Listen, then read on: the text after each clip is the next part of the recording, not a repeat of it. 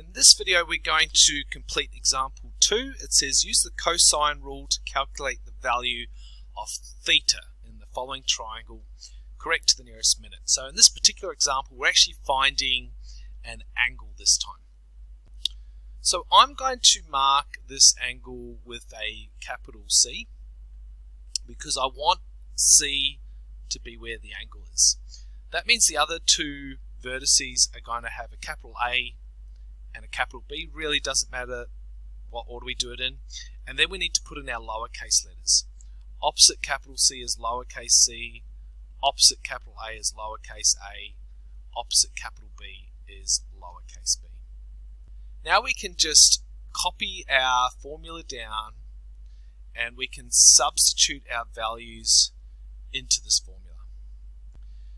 Now capital C is now theta, so we'll change it for theta, and lowercase a is the number 20, so we have 20 squared at the top, lowercase b is 24, so 24 squared at the top, and lowercase c is 23, so 23 squared at the top of our fraction.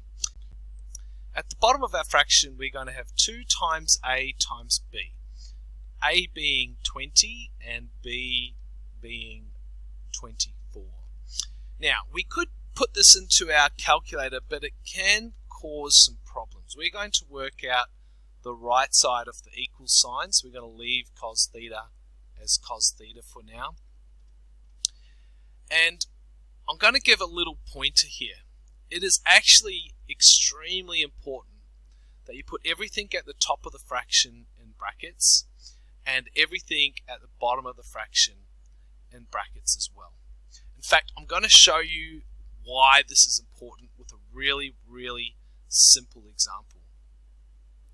1 plus 2 over 3. Let's say you were going to work this out. Usually when you work this out you go, alright, I'll go 1 plus 2, I'm going to add up the top part of my fraction, gives me 3, and then 3 over 3 equals 1. 3 divided 3 is 1.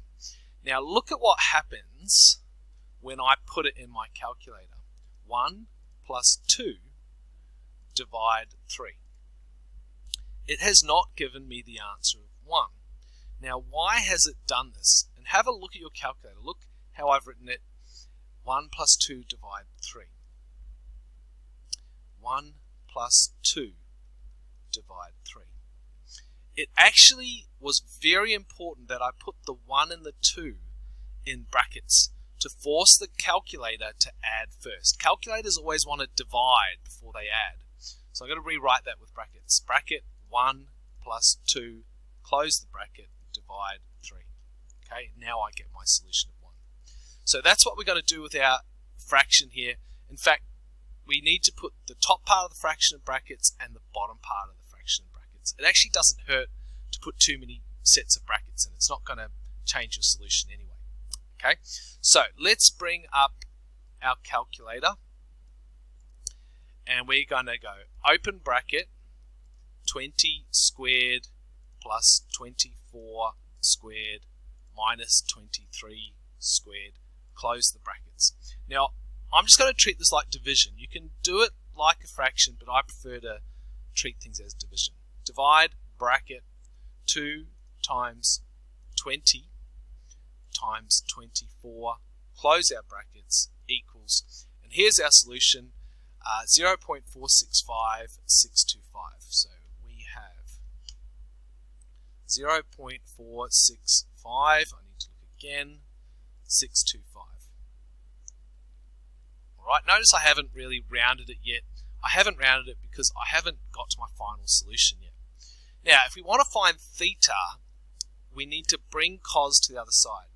Theta will equal inverse cos of this number, 0.465625. Close my brackets now. I'll bring up the calculator. It's kept the number on the calculator, so I'm not going to clear it. I'm going to leave the number there. I'm going to go second function cos, and it will remember to put that previous solution in there.